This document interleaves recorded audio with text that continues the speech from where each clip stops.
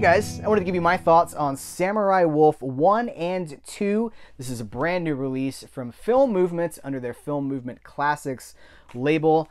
These are Japanese spaghetti westerns, and if you're like, spaghetti westerns weren't Japanese, so Hideo Gosha, the filmmaker behind these two movies, you may know him from movies like Three Outlaw Samurai, which I think has a Criterion Collection release.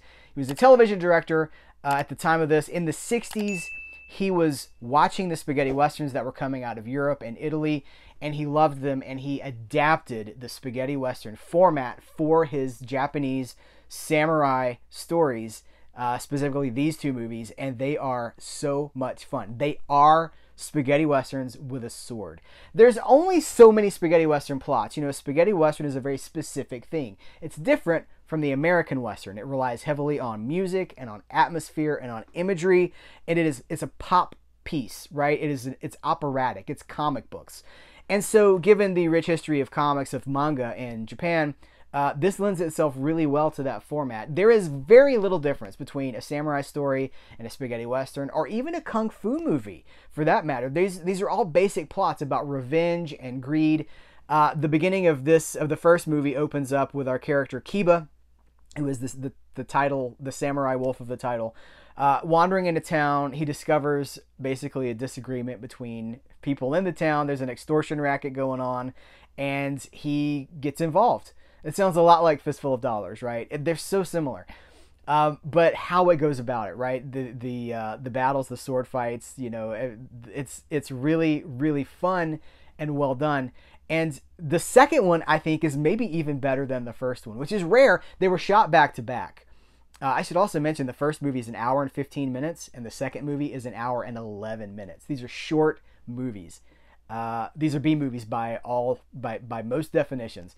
And the second movie is even more stylized, with more of the cinematography of just like, if you love anime, which you probably do if you're watching a video about Samurai Wolf, the imagery here is so influential on anime, on what would later be anime. You know, posing and just like, you know, slowly panning up to a guy holding his sword in a certain pose. Like, it's so iconic. There's a scene where this guy is leaning against the tree, and he's like, "I knew you'd come." And then, like, from the side of the tree, Kiba walks around, and then it's still the same shot. It doesn't cut. And then they walk out to both sides of the tree. Tree's in the middle. They walk out to both sides, and then they clash. It's amazing stuff. It's fantastic. These movies are so much fun, and I hope that this is a sign of more things to come. Hideo Gosha, there's another Hideo Gosha movie that's hitting Blu-ray around the same time. I hope to talk to you about it when it comes out. But we're living in this moment right now where all of these things that maybe we haven't heard of in our part of the world, all these martial arts movies, are getting an opportunity to get rediscovered on home media, on physical media. And so I hope this is just the beginning of so much more to come. This is a loaded package. It's got a 15-minute featurette with Hideo Gosha's daughter talking about what she saw and what was going on at the time when he was making these back, 60 years ago almost. An audio commentary by Chris Poggiali, the co-author of These Fish Break Bricks. It's a great commentary. He gives us a lot of academic stuff, but he roots it in, it's very conversational, which is the approach that I prefer.